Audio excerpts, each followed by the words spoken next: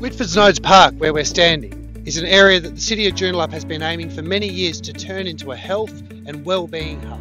Earlier this year, we were proud to announce that Lottery West had supported this project, and we were awaiting an extra $500,000 from the federal government to finally make it become a reality. I'm pleased to announce today $500,000 in federal funding for this project.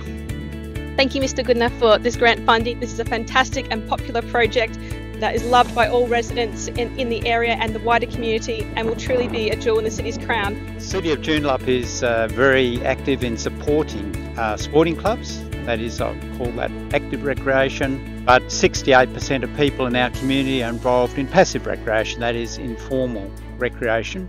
And this facility here will actually cater for those people who want to keep fit by running up and down the stairs, and at the same time enjoying the amazing views of the Hillary's Boat Harbour and the coast along this section. I'm pleased to have secured this funding, and I'm committed to always working for more.